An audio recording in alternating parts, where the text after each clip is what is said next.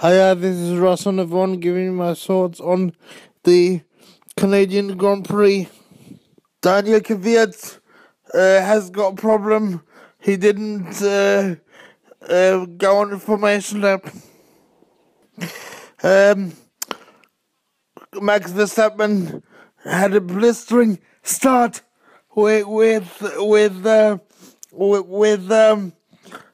getting into second position, and Vettel got hit by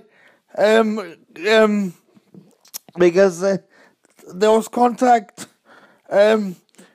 Massa is out and Sainz is out as well, so yellow flags.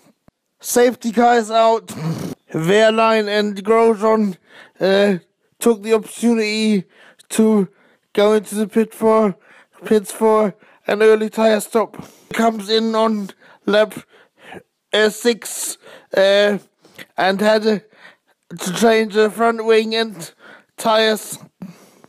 The incident between Grosjean and Sainz is going to be investigated after the race, but in my opinion, it's clear that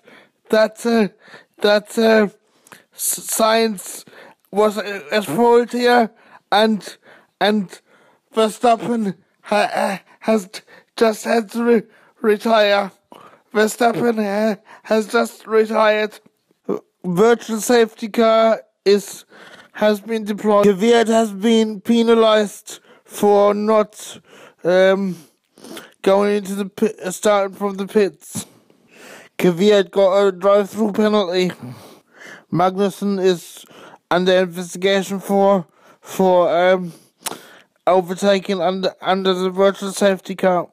Magnussen got a 5-second penalty. Daniel Kvyat just got another penalty because the initial 5-second one was incorrect. He now got 10 seconds instead of the 5. Tough luck for him. Kvyat has just had a disastrous pit stop on top of the 10-second penalty he had to serve. Kvyat just retired, which means that Stroll and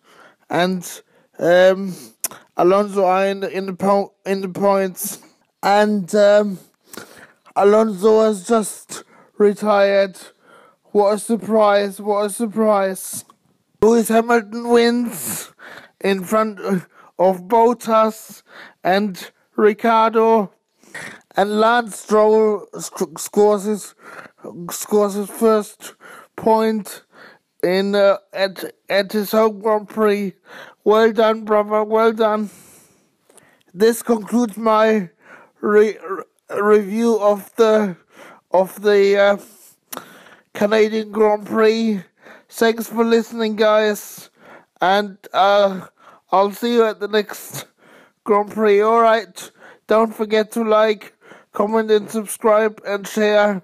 Let's get to 12,000 lifetime views as soon as possible. Thank you once again. I'm out of here. Cheers, guys. Bye.